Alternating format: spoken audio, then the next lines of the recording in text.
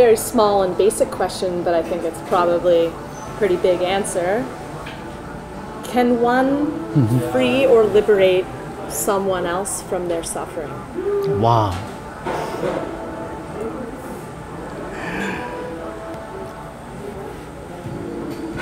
The fact is that we can be instrumental.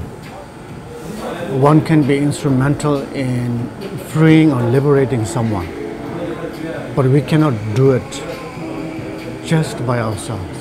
We need their participation. You know, we both need to be actively engaged in terms of accomplishing that. You know? But one can be really instrumental, like, you know, Abraham Lincoln. You know, he's instrumental in, right? Isn't it Lincoln? Instrumental in liberating the slavery and things like that, you know. Instrumental, you know. And that came from the participation of the audience too. You know, not just through his, you know, action.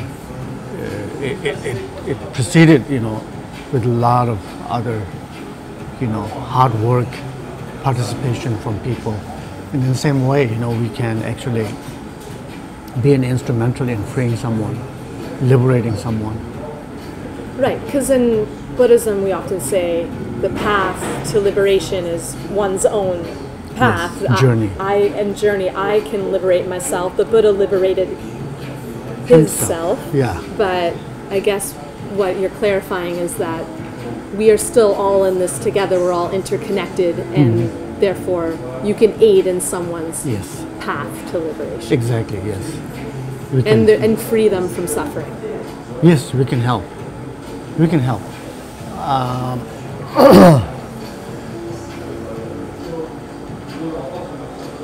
For example, you know, like if someone wants to achieve something in life, maybe some profession they're looking for, but they don't have the training, we can help them train.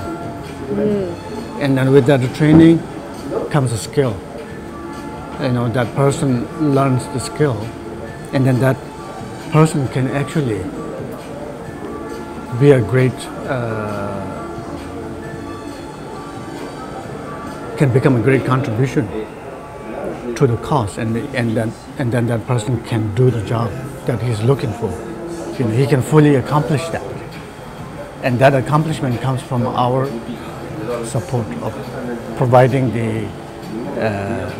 the condition for getting the right training and so on. You know, so it's the same thing. Okay.